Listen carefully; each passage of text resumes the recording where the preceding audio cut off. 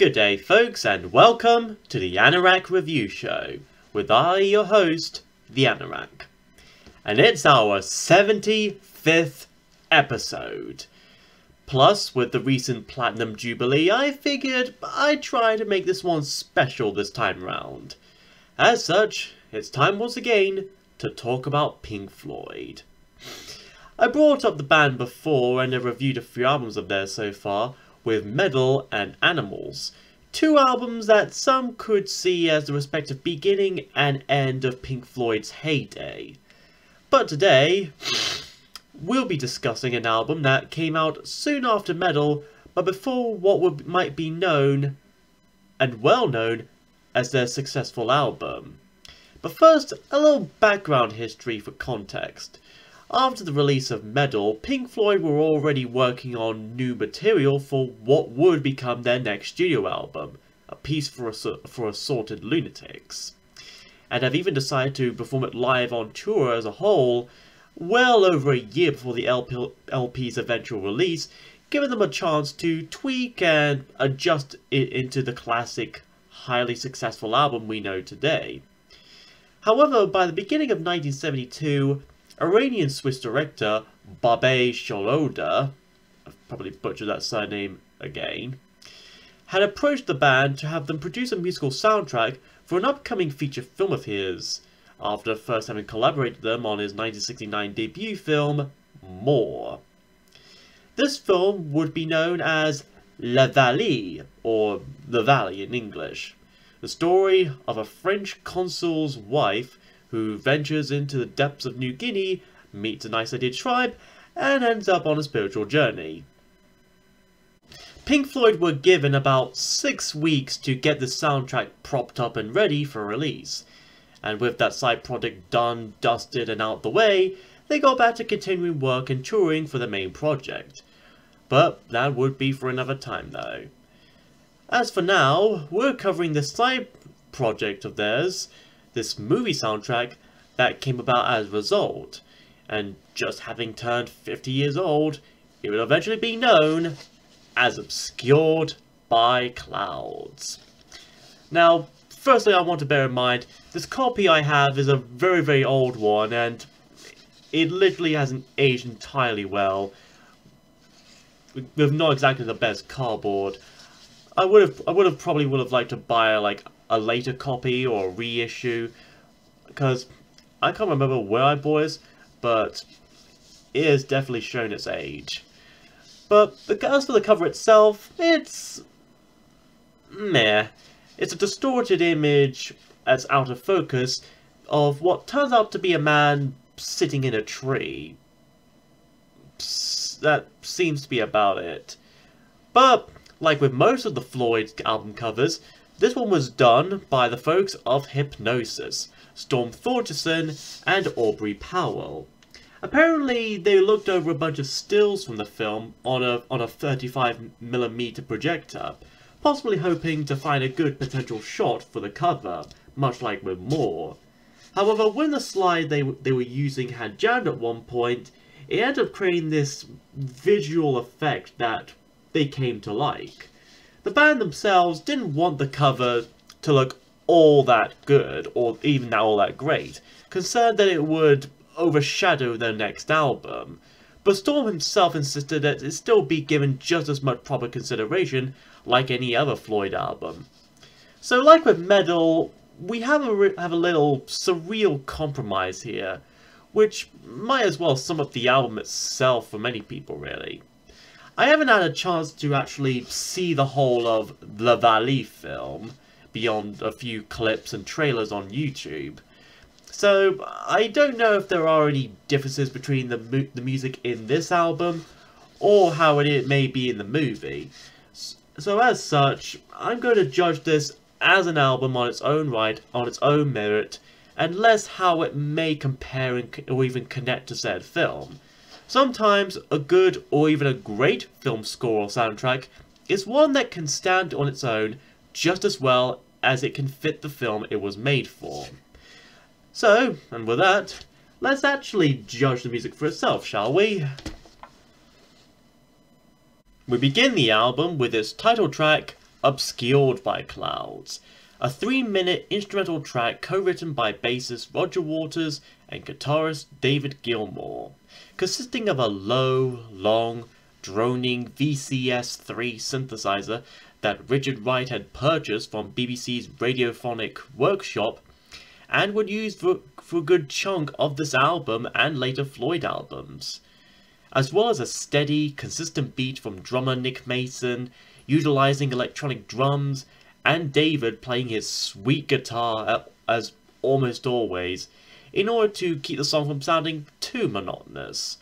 It starts off by fading in, giving its listeners a good chance to be eased into the music itself, and Gilmour's guitar almost sounds like it's taking the substitute role for lead vocals, as if it's doing the singing instead. And as soon as it ends, it kind of soon ends as soon as it begins.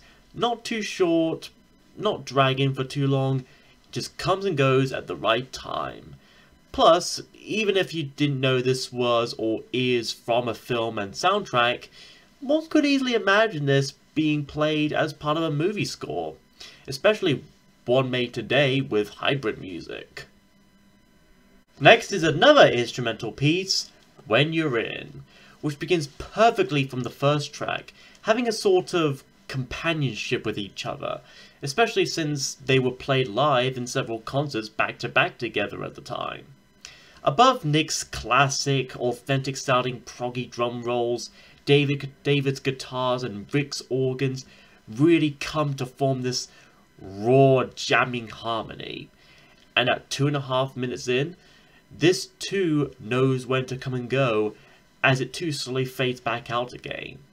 Some may feel it, and the song before it may understay their welcome, but bear in mind, much like with More, the band had to do a soundtrack to a film, which they had only seen a rough cut of at that point.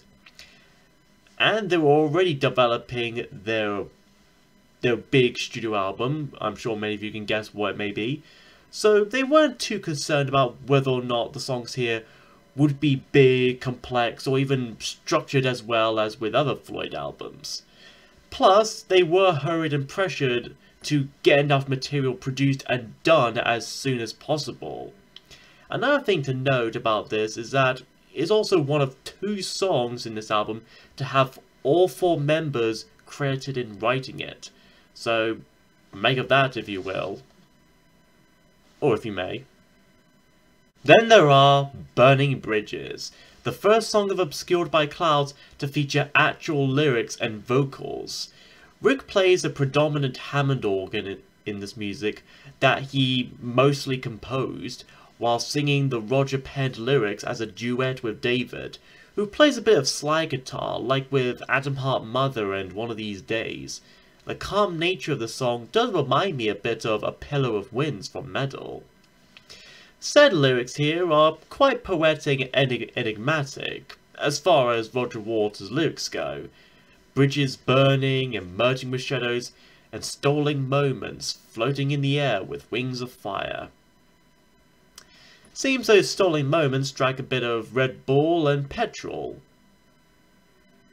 Caution, don't ever actually try that.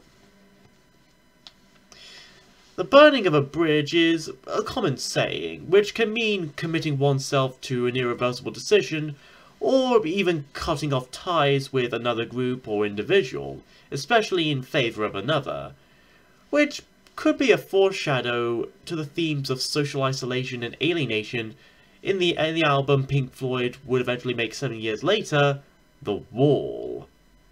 Again, very likely a coincidence, but seeing how Roger Waters wrote these lyrics, it's likely he had something of a similar mindset here. And like I said, I haven't seen La Vallée, so I don't know if the lyrics here have any additional meaning connected to the film or not, if Roger did indeed intend so. After that is The Gold, It's in the ... That's literally the title right there. David co-wrote this with Roger and does the whole vocals himself here. It's also where he really gets to show off his hard-rocking blues influence, with some strumming guitars and and also a bit of a solo here and there, more at home in an album by Jimi Hendrix or Led Zeppelin. I'd compare it to the Nile song from the More soundtrack, although not as heavy or trippy. David sings about a seemingly need for someone to share in his travels and adventures with, while everyone else are in it for the either figurative or literal gold. He's looking for the thrills. Thrills as in the thrill of adventure? Or the thrill of getting a piece of Amagama? I mean, it was the early 70s and all. Although, given the whole journey motif of this song, over the mountains and across the seas, it is likely connected to the film's own similar journey of self-discovery in a partially mountainous island. Another thing to note about this track is that the whole set of lyrics are sung up to the 1 minute and 15-second mark, 2/5 into the song itself. That means the rest of it is essentially a prolonged guitar solo.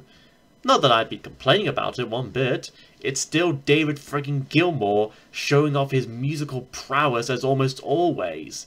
A bit like a prototype to Have a Cigar from Wish You Were Here. Following that is What's... the Deal. Seriously, don't you just love these names? This is another Waters-Gilmour piece where Gilmour sings the Waters penned lyrics. This one being a 5-minute acoustic folk ballad about taking advantages and opportunities in life and the long-term effects that may come of them. One line that comes to my mind is "Turn my lead to gold," which may be a reference to not only the golden touch of King Midas, but also taking something as raw and neurotoxic as lead and then converting it into something safer and more desirable like gold. There may also be a connection to the previous song title, of course, especially since both have the same songwriters. And speaking of titles, this title, the line of Flash the Reedies and When You're In's title, were supposedly phrases spoken by one of the band's roadies, Chris Adamson. They must really like that guy. Halfway through the song, we also get a little bit of a piano solo from Richard, which gives a bit of a soft jazzy edge to it, alongside David's lap steel guitar solo that immediately follows after. It does feel more like a David Gilmour song than a Roger Waters song. And I guess the man himself would think so too, as he would perform it live on occasion in his concerts in support of his 2006 comeback solo album, On an Island. Side 1 ends with Mudman, lasting for about 4 minutes and 20 seconds. Yeah, I see what you did there. This track is likely named after the Asaro Mudmen that appear in the film itself, and from the few clips and images I could find online, let's just say they're not exactly something you like to see surrounding you in a jungle or rainforest. As for the song itself, it's another instrumental piece, this one pretty much being a reprise of Burning Bridges, not only letting the breezy piano and organ of Richard Wright shine through more, but also the distinct dreamy guitar of David Gilmour as well. The more I listen to it, the more spiritual I somehow feel just from hearing those band members just play out their hearts as much as possible. It's honestly a very good way to close out the first half of the album.